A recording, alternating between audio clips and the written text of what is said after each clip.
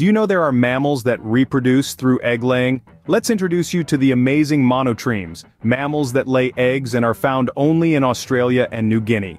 In the scientific world, two other types of mammals reproduce through live births. Those are the placentals and the marsupials. While the third type of mammals which reproduce by laying eggs are called monotreme.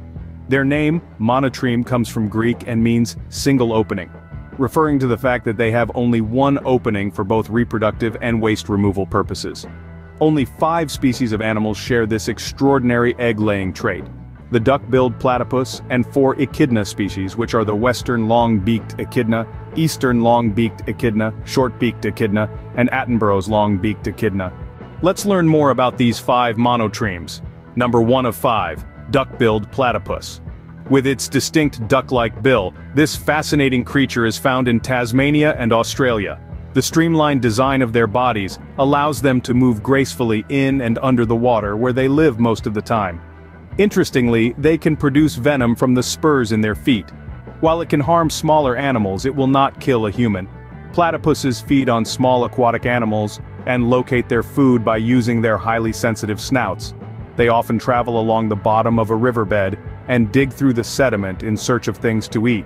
These animals are ready to mate at 2 years of age and often have more than one partner in their lifetime.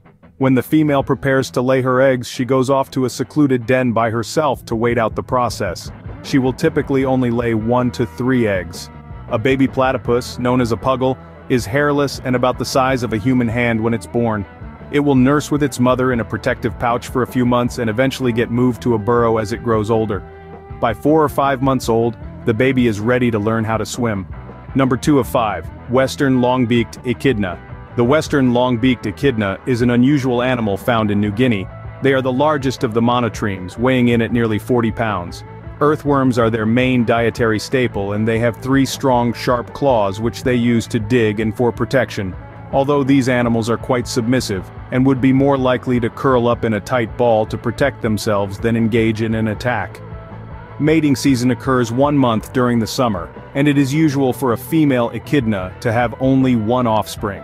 Sadly, illegal poaching and destruction of native habitats have led to a decline in its population.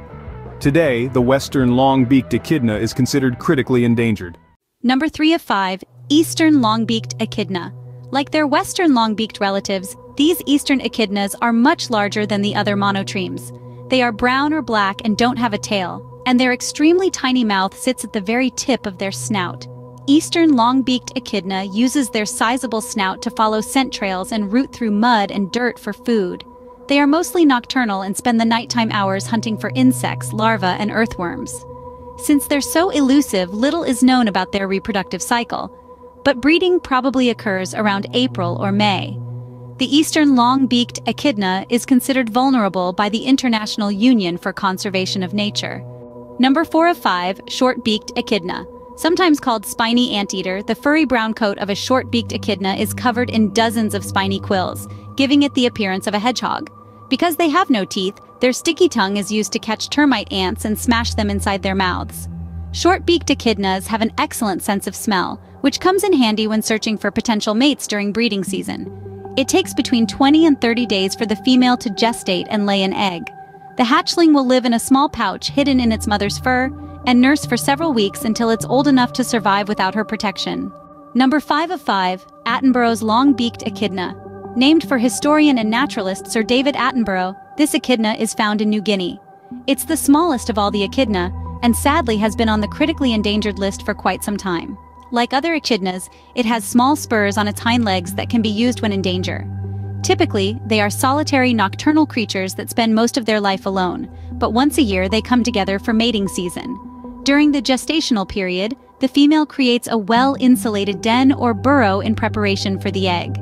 After the baby has grown spines and fur and has nursed enough to grow bigger, it too will go on to live alone. Their lifespans are quite long, and a few documented monotremes in captivity were recorded to have lived 45 to 50 years.